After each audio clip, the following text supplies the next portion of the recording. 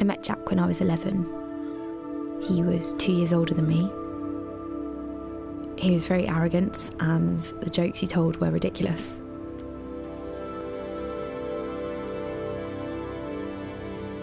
For some reason, I talked to him anyway. I found solace in the fact that he had a weird little home life as well. We met up a few times, obviously behind my parents' backs, and we ended up together when I was 12.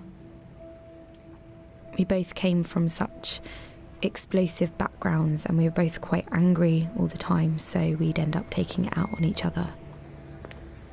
We were on and off together for about 4 years. When he was about 15, he became quite involved in drugs, cocaine, sometimes heroin, and it changed his personality in a way that made him a little bit more sinister. We split up for maybe the 20th time. I tried to keep in contact with him, but he didn't really want to talk to me and he never really told me why. Until his brother told me that he'd actually got liver cancer and it was too far along to do anything about it, and he kind of didn't want to anyway. Jack eventually passed away and I didn't find out for a long time. I was 16 or 17. It felt like the floor had been taken out from beneath me.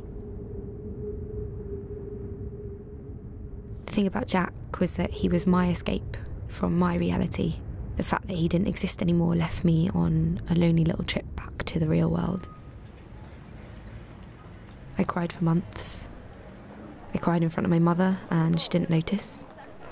I remember my dad shouting in my face saying, "You've got no reason to be upset. Is this because of your friend that's passed away?" Friend. He emphasised that. I found out after Jack passed away that he'd actually cheated on me. How do you go from mourning somebody to trying to come to terms with the fact that they weren't the person you thought they were? There is a part of me that misses him. The way that you miss people who you were once close to. I learnt that I had to be happy with myself before I could be happy with anyone else. If I could see him again, I reckon it'd be a bit like passing someone you used to talk to. But then realise that things move on and there's nothing you can really do to change that.